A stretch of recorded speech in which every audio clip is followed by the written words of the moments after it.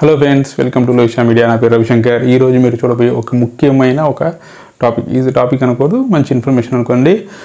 ఏంటంటే HVAC career scope గురించి మనం మాట్లాడబోతున్నాం. చాలామందికి స్టిల్ ఆ కన్ఫ్యూషన్ ఉంటూనే ఉంది, అడుగుతూనే ఉన్నారు. ఓకే, నాకు కూడా ఏంటంటే ఈ మధ్య కాలము నాకు కూడా ఇది అర్థమైంది. HVAC కెరియర్ స్కోప్ ఓకే ఇట్లాగే ఉంటుందా అని ఈ మధ్య అర్థమైంది. సో ఆ ఇన్ఫర్మేషన్ ఏంటంటే మీకు షేర్ చేద్దాం అనుకున్నాను. అంతకుముందు నా ఛానల్ కనుక సబ్స్క్రైబ్ చెప్తే కంపల్సరీ సబ్స్క్రైబ్ చేయండి, లైక్ చేసి షేర్ చేయండి, కామెంట్ బాక్స్లో కమెంట్స్ చేయండి. ఓకే, కోవిడ్ సిచ్యువేషన్లో చాలా సేఫ్గా ఉండండి, చాలా హెవీగా ఉంది. Be safe you and your family. Okay, టాపిక్లోకి వచ్చేద్దాం. HVAC career scope. First of all HVAC అంటే ఏంటో మీకు తెలుసు, నేను మళ్ళీ చెప్పవసలా. HVAC is a concept of ముఖ్యంగా heating, ventilating and air conditioning. First thing is human comfort. Okay, human comfort. ఇంకోటి ప్రోడక్ట్ క్వాలిటీ, మీన్స్ ప్యూరిటీ అంటారు. Product safety, contamination means air quality. Okay, ఈ 4 విషయాల కోసమే ఈ HVAC కాన్సెప్ట్ అనేది generate అయింది. Okay, ఇప్పుడు ఈ HVACలో కెరియర్ స్కోప్, చాలామంది HVACలోకి వెళ్ళాలి, HVACలో డిజైన్ ఫీల్డ్లోకి వెళ్ళాలి, HVACలోకి వెళ్ళిపోవాలి, HVACలో ఇంట్రెస్ట్ ఉంది, ఆ కెరియర్కి వెళ్ళాలని చూస్తున్నారు. బట్ స్టిల్ వాళ్ళకి ఏంటంటే ఎక్కడికి వెళ్ళాలి, HVAC ఏ కంపెనీలో తీసుకుంటున్నారు, ఎలా వస్తుంది జాబ్స్. సో చాలామంది బ్లైండ్గా ఉన్నారు. డిజైన్లోకి వెళ్ళాలా తెలియట్లేదు, ఆపరేషన్స్లోకి వెళ్ళాలా తెలియట్లా. ఫస్ట్ ఆఫ్ ఆల్ HVAC ఉన్నప్పుడు మనకి తెలుసుకోవాల్సింది ఏంటంటే, ఒకటి డిజైన్, ఓకే, రెండోది ఆపరేషన్స్. ఓకే, ఈ 2 కేటగిరీస్గా డివైడ్ అయ్యి. ఓకే, ఈ డిజైన్ అనే వాటికి load calculation, okay, load calculation, తర్వాత చిల్లర్ సైజింగ్స్, ducting and some qualification and validation. ఇలాంటి కొన్ని ప్రాసెస్లు ఈ డిజైన్ సైడ్లో వచ్చేస్తాయి అనమాట. అంటే మొత్తం అక్కడ ఉన్న హీట్ లోడ్ క్యాలిక్యులేషన్ చేసి, దాని తర్వాత చిల్లర్ డిజైన్ చేయడం, దాని తర్వాత AH సైజ్ చేయడం, తర్వాత డక్టింగ్ డిజైన్ చేయడం, ఇట్లా వేరియస్ కాన్సెప్ట్స్లో ఫస్ట్ ఒక ప్రోడక్ట్ని డిజైన్ చేస్తారు, ఒక కాన్సెప్ట్ని డిజైన్ చేస్తారు. ఓకే, ఇది ఒక ఫీల్డ్. ఓకే, అదే ఇంకో కేటగిరీ ఏంటంటే ఆపరేషన్స్.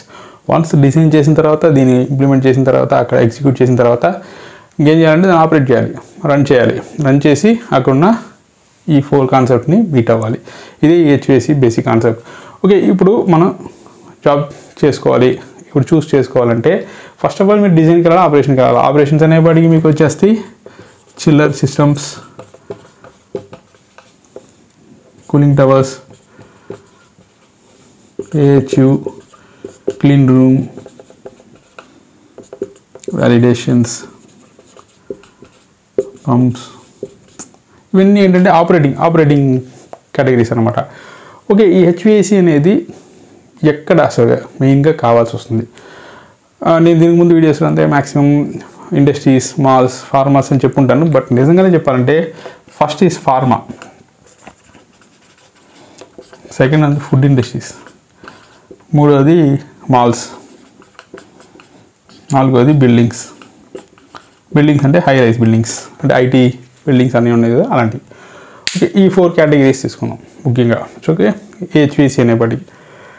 ఓకే, ఈ ఫార్మా, ఈ ఫుడ్, మాల్స్, ఇదంటే ఏంటంటే ఈ ఫార్మా అనేప్పటికీ main thing clean room. One of the main regulatory వాళ్ళకి చాలా చాలా చాలా ముఖ్యమైన ఒక విషయం ఏంటంటే క్లీన్ రూమ్. ఫుడ్ అనేప్పటికీ అక్కడ కూడా clean room. Okay, food is also clean room. Malls అవసరం లేదు, క్లీన్ రూమ్ అవసరం లేదు. బట్ ఈ human comfort and air quality, ఈ 2, okay, human comfort and air quality చాలా చాలా చాలా చాలా ముఖ్యం. ఓకే, ఈ మాల్స్, బిల్డింగ్స్ అనేప్పటికీ ఇవే. దాంట్లో అంత ఎయిర్ క్వాలిటీ బాగుండాలి. బికాస్ ఆఫ్ 2 విషయాలు ఏంటంటే, దాంట్లో టెంపరేచర్ ఒక మెయిన్ ఇష్యూ. అంటే ఎక్కువ టెంపరేచర్ అయితే, తక్కువ టెంపరేచర్ అంటే మనకు వచ్చిన problem. RH relative humidity, moisture ఉందంటే అదొక పెద్ద ప్రాబ్లం. సో ఈ రెండింటిని కంట్రోల్ చేయడానికి కోసం, అలాగే ఆ ఎయిర్ని క్వాలిటీ ఇవ్వడానికి కోసం ఈ కాన్సెప్ట్ అంతా తీసుకొచ్చాం. ఓకే, దీంట్లో ఇప్పుడు చూస్ చేసుకోలేకపోతున్నారు. ఇప్పుడు చాలామంది అడిగేది ఏంటంటే హెచ్విఏసీలోకి వెళ్ళాలి అంటున్నారు. ఎక్కడికి వెళ్ళాలి, దేంట్లోకి వెళ్ళాలి, డిజైన్లోకి వెళ్ళాలా, ఆపరేషన్ సైడ్లో వెళ్ళాలా అంటే ఫస్ట్ ఆఫ్ ఆల్ మీరు డిసైడ్ చేయాలి. నేను డిజైన్ అవ్వాలి, లేదు ఆపరేషన్ సైడ్లో ఓకే నాకు ప్రాబ్లం లేదు, ఆపరేషన్ సైడ్లోనే ఉంటాను, సైట్ కండిషన్లో ఇది సైట్లో పనిచేసేది, ఇది ఒక చోట ఐటీ సెక్టర్ లాగా ఉంటుంది, డిజైన్ ఏరియాస్ అక్కడికి వెళ్ళి పని చేసుకోవాలి. ఓకే, ఎలా చూస్ చేసుకోవాలి, ఎక్కడ ఉండే జాబ్స్ అంటే ఇఫ్ యు ఆర్ రియల్లీ మీరు కనుక ఆపరేషన్ సైడ్లో వెళ్ళాలి అనుకుంటే ఈ ఫార్మా, ఫుడ్, మాల్స్, బిల్డింగ్స్ దీంట్లో ఆపరేషనల్ సైడ్లో ట్రై చేయండి.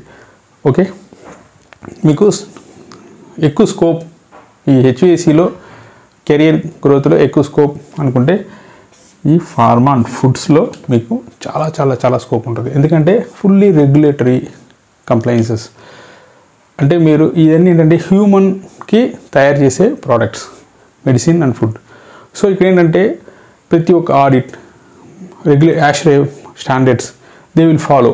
అంటే వాళ్ళు ఏంటంటే డ్రగ్ అసోసియేషన్ FDA అంటారు కదా, దీన్ని బట్టి ఈ క్లీన్ రూమ్లో ఇవన్నీ ఫాలో అవుతారు. సో ఇక్కడ మీరు వెళ్ళే ఈ ఫీల్డ్ కనుక మీరు చూస్ చేసుకొని ఈ ఫార్మాలోకి వెళ్తే మీకు హెచ్విఏసీలో ఎక్కువ కాన్సెప్ట్స్ మనం గ్రాప్ చేయొచ్చు. ఓకే, నాకు డిజైన్ సైడ్లో వెళ్ళాలి, డిజైన్ ఫీల్డ్లోకి వెళ్ళాలి, ప్రాజెక్ట్స్ సైడ్లోకి వెళ్ళాలి అనుకుంటే ఈ డిజైన్లో వెళ్తే మీరు డక్టింగ్ గురించి, ఈ లోడ్ క్యాలిక్యులేషన్స్ గురించి, చిల్లర్ సైజింగ్ గురించి నేర్చుకుంటారు. బట్ స్కోప్ ఫర్ డిజైనర్స్ కొంచెం తక్కువ కంపేర్ టు ఆపరేషన్స్. ఈ డిజైనర్స్కి అనేది చాలా చాలా తక్కువ. సమ్ కంపెనీస్ బెంగళూరులో ఉన్నాయి, సమ్ కంపెనీస్ హైదరాబాద్లో ఉన్నాయి, సమ్ కంపెనీస్ చెన్నైలో కూడా ఉన్నాయి. బట్ జాబ్ వస్తుందంటే కొంచెం డౌటే. ఎందుకని అంటే ఇప్పుడు డిజైన్ చేసే కంపెనీస్ ఏంటంటే they will not look for only HVAC. ఇప్పుడు హెచ్విఏసీఏ పెట్టుకొని ఆ ప్రాజెక్ట్ మడిగే చేస్తామని ఏ కంపెనీ ఉండదు. ఓకే, ఇప్పుడు ఆ హెచ్విఏసీ కోసమే ఒక ప్రాజెక్ట్ కోసమే కంపెనీ పెట్టుకుంటే దిస్ ఇస్ లాస్, ఎప్పుడు ఉండవు ప్రాజెక్ట్స్. సో వాళ్ళు ఏం చేస్తారంటే హెచ్విఏసీ ఒక ఫీల్డ్, పైపింగ్ డిజైన్ ఒక field, so mechanical CATIA, solid works అది ఒక field, some any other software tools, ఇవన్నీ కంబైన్ చేసుకుని వాడు ఒక ప్రాజెక్ట్ సెంటర్ పెడతారు. సపోజ్ హెచ్విఏసీ డిజైన్లో వాళ్ళకి ప్రాజెక్ట్స్ లేకపోతే నెక్స్ట్ టైం ప్రాజెక్టులు ఉన్నాయో చూస్తారు. ఓకే, సాలిడ్ వర్క్స్లో ప్రాజెక్టులు అంటే సాలిడ్ వర్క్ చేస్తారు. సో అక్కడ ఇప్పుడు ఏమవుతుందంటే ఎంప్లాయీస్ ఉన్నారు చూసారా, ఈ ఎంప్లాయీస్ కూడా ఏంటంటే పనిచేసేవాళ్ళు, సాలిడ్ వర్క్లో పనిచేసేవాళ్ళు ఈ హెచ్విఏసీ రిలేటెడ్ అయిన సాఫ్ట్వేర్స్, హ్యాప్ సాఫ్ట్వేర్ కానీ, ఈ డక్టింగ్కి మెక్వే సాఫ్ట్వేర్ కానీ ఇవి నేర్చుకొని అడిషనల్గా స్కిల్ నేర్చుకొని ఉంటే వాళ్ళని షిఫ్ట్ చేసుకుంటారు. సో కొత్తగా బయట నుంచి తీసుకునే దానికంటే వాళ్ళని పెట్టుకునే పని చేసుకుంటారు. సో మళ్ళీ కొత్తగా మళ్ళీ రిక్రూట్ చేసుకొని మళ్ళీ జాబ్ ఇచ్చి మళ్ళీ ట్రైనింగ్ ఇచ్చి ఇదంతా ఏంటంటే పెద్ద ప్రాసెస్. సో లోపల ఇంటర్నల్గానే మల్టీ స్కిల్ అంటారు కదా, 2-3 స్కిల్ సెట్ నేర్చుకున్న వాళ్ళకి ఈ జాబ్ ఆఫర్స్ వాళ్ళే లోపల ఇంటర్నల్గా ఇస్తూ ఉంటారు అన్నమాట ప్రాజెక్ట్ తగ్గట్టు. సో ఈ డిజైన్ సైడ్లో మన జాబ్స్ అనేప్పటికీ కొంచెం రేర్. ఓకే, బట్ ఆపరేషనల్ అనేప్పటికీ ఆపరేషన్ అంటే కొంచెం ఫిజికల్ వర్క్స్ ఎక్కువ ఉంటాయి. సో పంప్స్ రన్నింగ్, చిల్లర్ ప్లాంట్లు రన్నింగ్ చేయటం. ఓకే, మళ్ళీ హెచ్విఏసీ అంటే ఏహెచ్యూస్ మెయింటైన్ చేయటం, ఏహెచ్యూస్లో కూడా filters, HEPA filters, clean room concepts, pressurise rooms, non pressurise rooms, validations, qualifications, audits ఇవన్నీ ఫేస్ చేయాలి. రెగ్యులర్ చెక్కింగ్స్,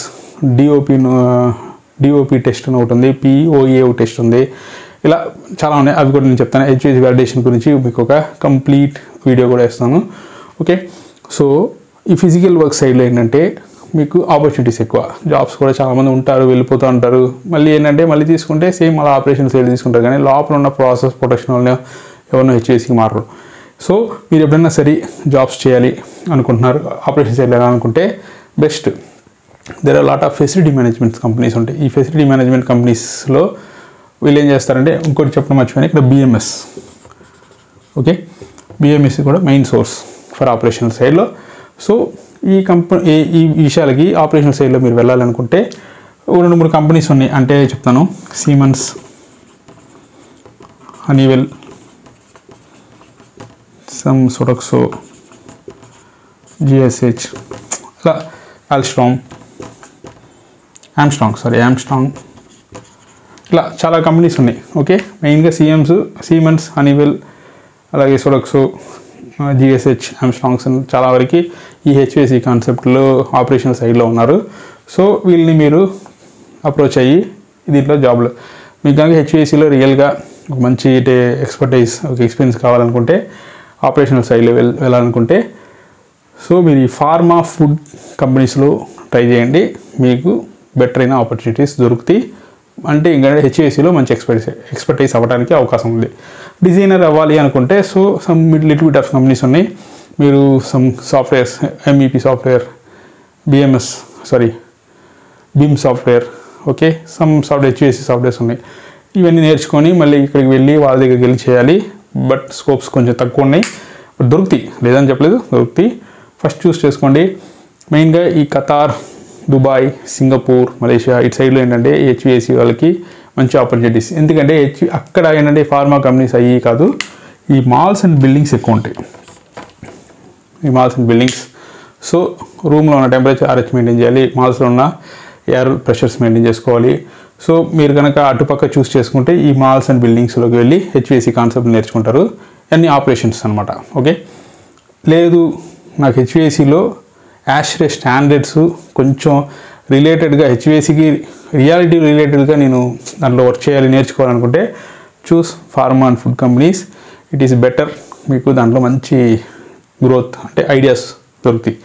సో ఇలాంటి చూసుకున్నప్పుడు కూడా కంపెనీస్ కూడా ఏంటంటే దానికి హెచ్విఏసీకి క్లీన్ రూమ్ కాన్సెప్ట్లు ఎవరెవరు బాగా చేస్తున్నారో అలాంటి కంపెనీస్ని మీరు చూస్ చేసుకోండి. ఓకే, ఐ థింక్ ఇన్ఫర్మేషన్ మీకు చాలా యూస్ఫుల్గా ఉంటుంది అనుకుంటా. యూస్ఫుల్గా ఉంటే లైక్ చేయండి, షేర్ చేయండి, కామెంట్ బాక్స్లో కామెంట్ చేయండి. అలాగే నా ఛానల్ సబ్స్క్రైబ్ చేయడం మర్చిపోకండి.